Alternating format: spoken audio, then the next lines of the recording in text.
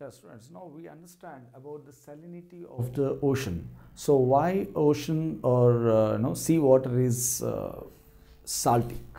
So the factors which affect salinity is mainly because of these are the four factors: evaporation and precipitation, freezing and thawing of ice in the polar regions, winds, because winds are taking the water, fresh water, to the other parts of the sea, and ocean currents. So these are the four factors affecting the salinity. But we understand the saline, why it is saline. So usually the rivers are taking out, washing out the rocks having the compound sodium chloride. So, and for millions of years, these rivers are carrying that compound and dumping into the seawater. It's not like seawater is got from different places. It's nothing from the land only. The salt got from the land to the sea, not from the sea. But now we are getting the sea water, for the source of salt is the sea. But especially this compound is taken and carried by the rivers. And also apart from this, there are sea volcanoes which are also affecting the saltic nature of the sea or ocean. So usually we see the average percentage of salinity is 35%. We call as the PPT, is parts per thousand of salinity. So you have Baltic Sea and Hudson Sea having 15% of salinity. That means you can drink Baltic Sea water. So this is how we calculate the salt nature of the ocean or sea. Yes, students, now we understand about the ocean temperature. So the temperature varies from -2 degrees to 29 degrees centigrade Celsius. So this is mainly the ocean temperature influenced by the latitudes. So as we have learned, like equator is the having the different temperature in the ocean when compared to the polar regions of the ocean. And winds also having the effect in the temperature for the oceans, and ocean currents and unequal distribution of land also will affect or influence the temperature of the ocean. And change of also seasons also may influence the ocean temperature. But it is not a huge variation from the land to the ocean about the temperature. But every single degree will have the different impact on the land. For example, we have southwest monsoon in India. This will affect from the Pacific Ocean El Nino and La Nino's effect that is influenced in India, these monsoons. So likewise, ocean temperature is is having the vertical distribution of the temperature. For example, if you go deeper in the ocean, so it is up to 5 kilometers, the temperature is changes very drastically. But before and beyond 5 kilometers, it is very steady. Just 2 degrees centigrade Celsius you will find, and very steady. So it's not so huge in the differences you will find in the depth of the sea.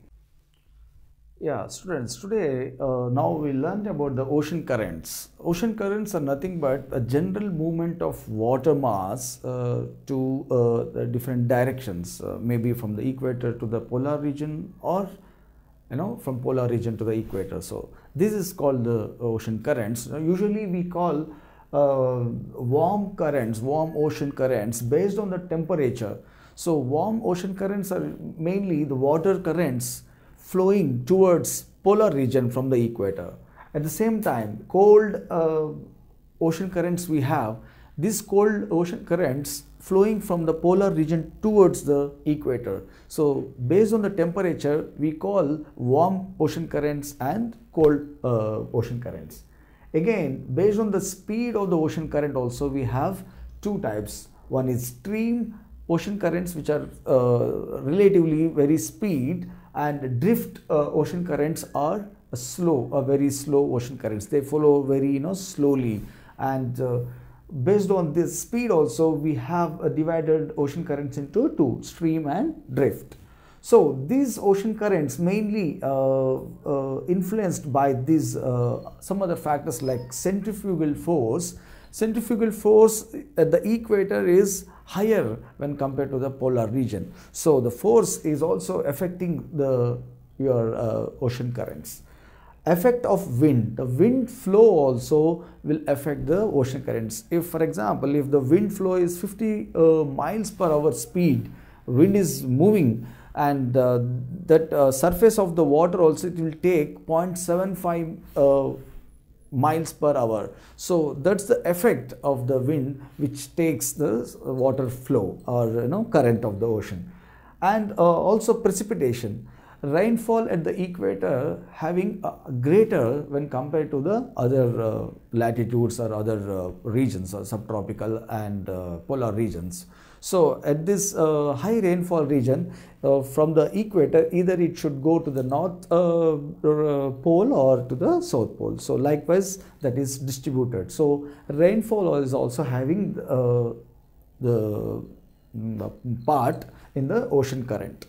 And at the same time, solar energy, as we all know that at the equator, solar energy, solar rays are more, that heats these water particles, and the water will expand. So again, this expansion is giving result to the, the flow from the equator towards the polar regions.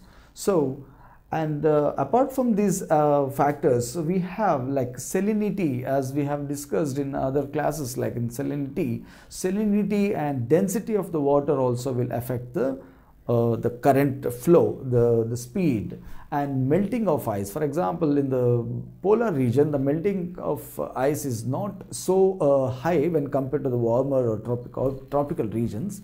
Once if it's melting, and the flow of the water is huge, then the flow will, the speed of the current will be more. So the melting ice, thawing of ice also will affect the ocean current.